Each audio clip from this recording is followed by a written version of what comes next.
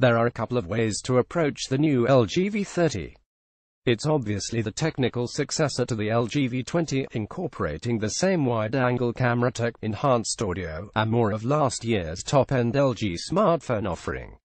Another way is to look at it as the true LG G6. I am aware there is an actual G6, with a more refined design, improved camera, and a bigger and better screen. Or yet another way is to admit what it truly is, the phone the G6 should have been from the start. At least, it's the phone the G6 should have been if LG had intended for that phone to go head-to-head with the Samsung Galaxy S8. That's now the job of the V series, which has ditched the divisive and hefty styling of the past for a design that's stylish and more than just a wink and a nod to the curved glass front and back of the Galaxy S8. Category: LG V30, LG G6, Samsung Galaxy S8. Operating system: Android 7.1.2, Android 7.0, Android 7.0. Display: 6.0-inch OLED, 2880 by 1440 536 pixels per inch, 5.7-inch LCD, 2880 by 1440 564 pixels per inch, 6.2-inch Super AMOLED, 2960 by 1440 529 pixels per inch. Processor: Qualcomm Snapdragon 835, Qualcomm Snapdragon 821, Qualcomm Snapdragon 835, a Samsung Exynos 8895. Storage: 64GB, 32GB US, Europe 64GB, Asia, Korea, HK, India, CIS 64GB, expandable microSD, microSD RAM 4GB, 4GB,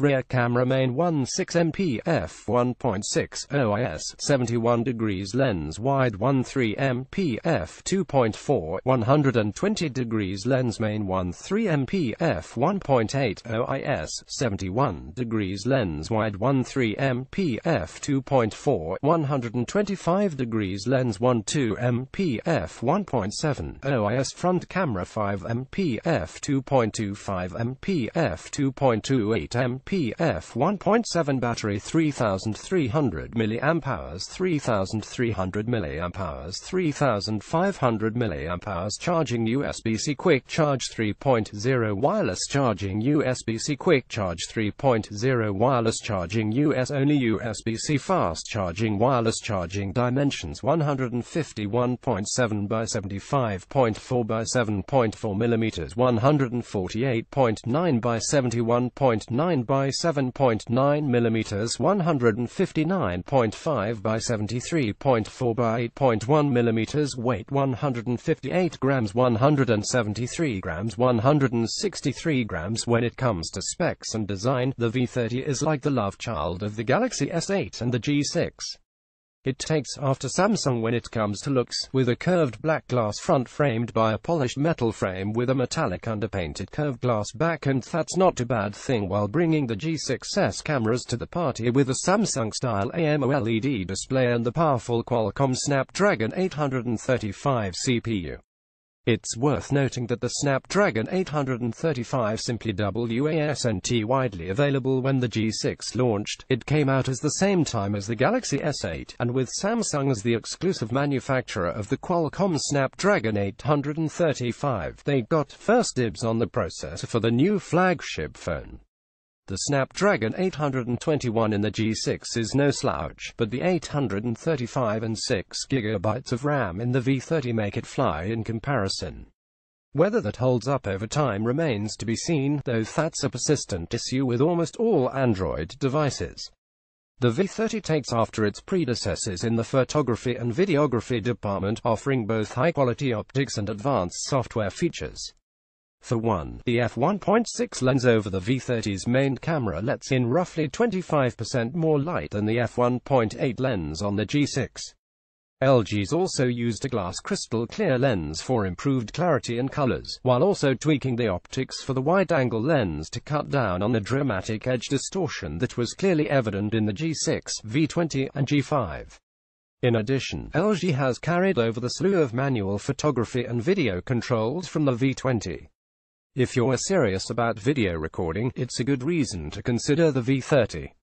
On the design front, the V30 borrows heavily from Samsung's Galaxy S8 and S8. In fact, in the time that I've had a V30 it's been playing constant tricks on my mind. I'll pick it up, feel it in my hand and see the always-on AMOLED display clock, and press the bottom of the screen to trigger the haptic home button. But this isn't a Galaxy S8 and there's no fake home button there. Conversely, I'll pick up my Galaxy S8 and automatically place my finger on the centrally located rear fingerprint sensor, only to find that it's not yet unlocked because that's not where Samsung put the fingerprint sensor, a travesty of ergonomics they have continued with the otherwise excellent Galaxy Note 8. I'm not upset by how LG has so thoroughly aped the Galaxy 8 series design language here. LG clearly knows a good thing when they see it. And it's looking increasingly likely that we'll see a similar design, though perhaps with even less bezel, from the iPhone 8 when it launches later in September 2017. It kind of reminds me of when Ford rolled out the updated Fusion in 2013 and it borrowed heavily from the design language of Aston Martin. Few were upset because it was simply a good design language. There are certainly some slight design differences between the V30 and the S8. The screen curve and back glass side curves are much more dramatic on the S8, leading to a narrower metal frame around the left and right, and the V30 only has volume buttons on the side. You'll find neither power nor Bixby QI roll, but you'd be forgiven for thinking these two phones come from the same manufacturer. That might be something LG is banking on here. Sat on the store shelf next to a Galaxy S8, the LG G6 simply isn't as appealing. The screen doesn't pop the same, it feels chunkier thanks to the squared or offsides and flat front, and it's just not as attractive of a device. The V30, on the other hand, hits all the same sexy notes as the Galaxy S8 in a way that's almost certainly intentional, and in a way that I have no problem with. The V30 takes the things that I love about both the G6 and the Galaxy S8 and merges them into one device. You get a beautiful, solid, and great-feeling device with great cameras, a quality display, and more than enough processing oomph. I like the G6 because the wide-angle camera is great and it's a good all-around phone. I've fallen in love with the V30 because it's a delight to hold and use. LG has a truly incredible phone on the hands, but it remains to be seen if they can turn it into a true hit when they have to compete against Samsung and Apple.